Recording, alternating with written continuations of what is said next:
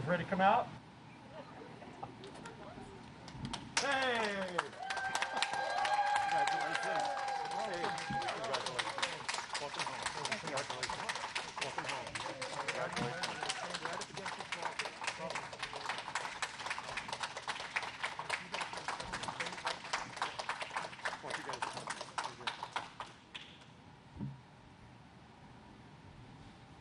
Awesome. Do you guys have masks?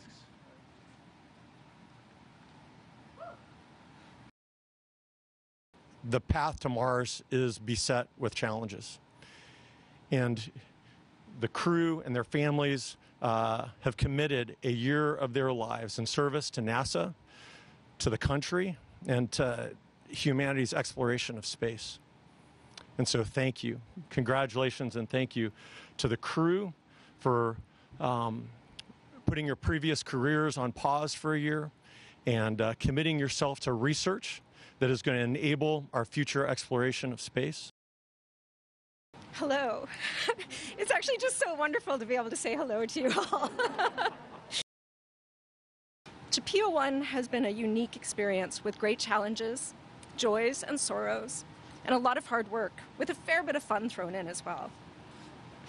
I wish to thank the crew, my friends and family, and my partner Elliot, who told me not to name drop him, but he deserves it.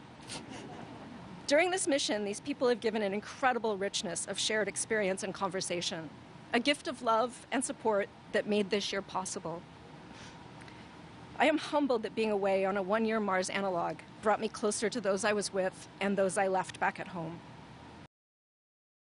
I'm very grateful to have had this incredible opportunity to live for a year within the spirit of planetary adventure towards an exciting future. And I'm grateful for the chance to live the idea that we must utilize resources no faster than they can be replenished and produce waste no faster than they can be processed back into resources. We cannot live, dream, create, or explore on any significant time frame if we don't live these principles. But if we do, we can achieve and sustain amazing and inspiring things like exploring other worlds. And we can do these things together. We can use our senses of wonder and purpose to achieve peace and prosperity and to unlock knowledge and joy for the benefit of everyone and every part of planet Earth. So this has been a wonderful experience, and I really hope this helps us get that much closer to the reality of putting boots on Mars. Thank you.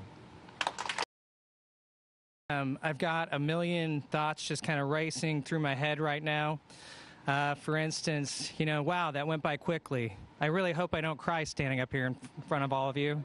And as a physician, I'm so glad that my life events led me here instead of being a proctologist. I could still change my mind about that. I'm pretty young. I've been asked many times, why the obsession with Mars? Why go to Mars? Because it's possible. Because space can unite and bring out the best in us.